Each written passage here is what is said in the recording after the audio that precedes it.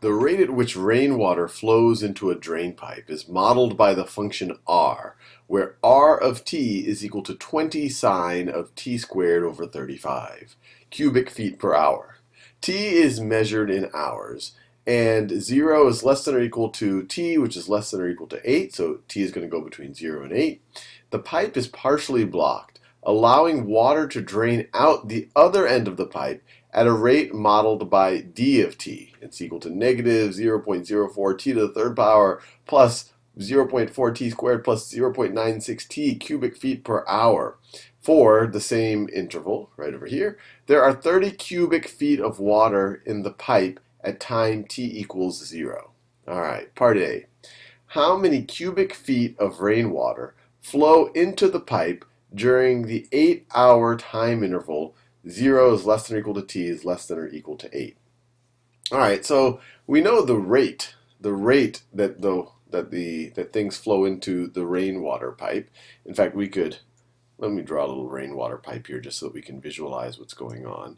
So if that is the pipe right over there, things are flowing in at a rate of r of t, and things are flowing out at a rate of d of t, and they even tell us that there's 30 cubic feet of water right in the beginning, but these are the rates of entering and the rates of exiting. So how much water, they're asking how many cubic feet of water flow into, so enter into the pipe during the 8-hour time interval. So if you have your rate, this is the rate at which things are flowing into it. They give it in cubic feet per hour.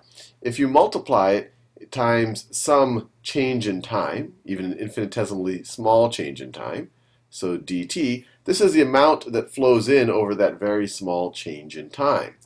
And so what we want to do is we want to sum up these very small, these amounts over very small changes in time to go from time is equal to 0 all the way to time is equal to 8.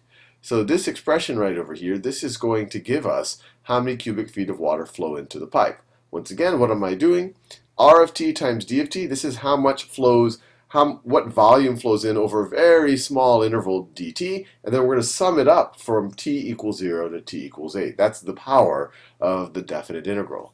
And so this is going to be equal to the integral from 0 to 8 of 20 sine of t squared over 35 dt.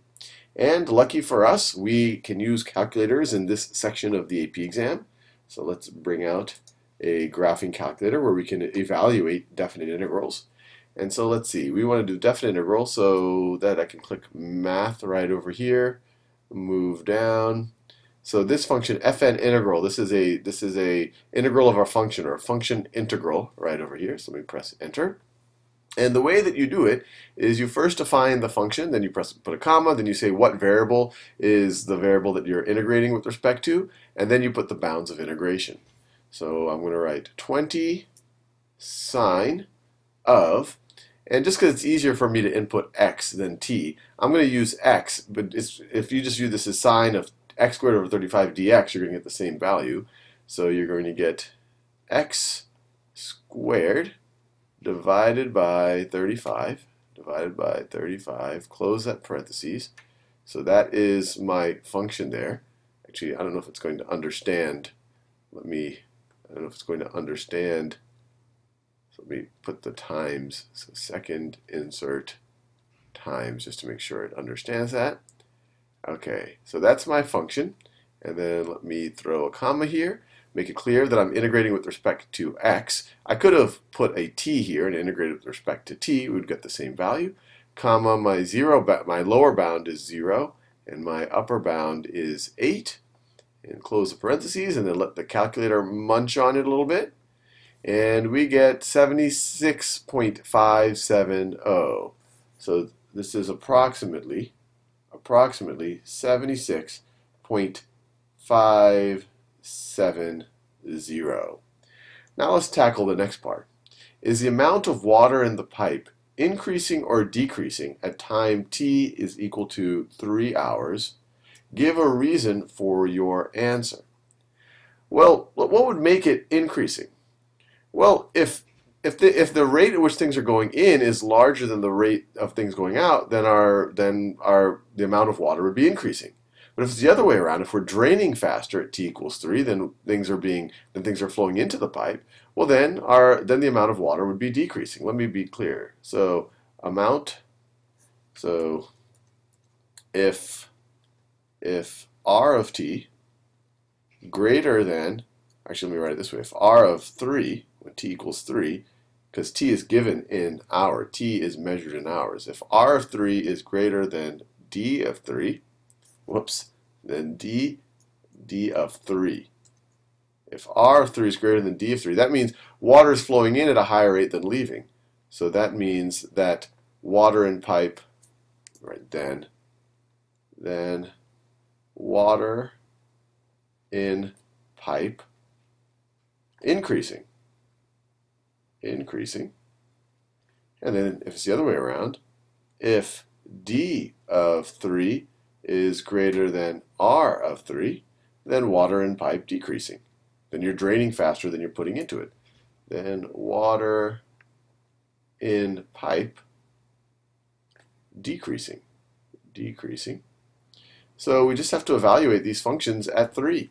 So let's see, actually I can do it right over here. So let me make a little line here. So r of 3 is equal to, well, let me get my calculator out. This is going to be, oops, not that calculator.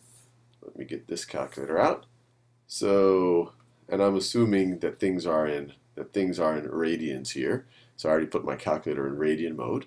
So it's going to be 20 times sine of, 20 times sine of 3 squared is 9 divided by 35. And it gives us, this is equal to approximately 5.09. So this is approximately 5.09, and d of 3 is going to be approximately, so let the calculator back out, so it is, we have negative 0.04 times 3 to the third power, so times 27, plus 0.4 times 9 t squared, plus 0.0, oh no, it's just 0.96 times t times 3, and this gives us 5.4. So this is equal to 5.4. So d of 3 is greater than r of 3. So water decreasing. We're draining faster than we're getting water into it. So water is decreasing.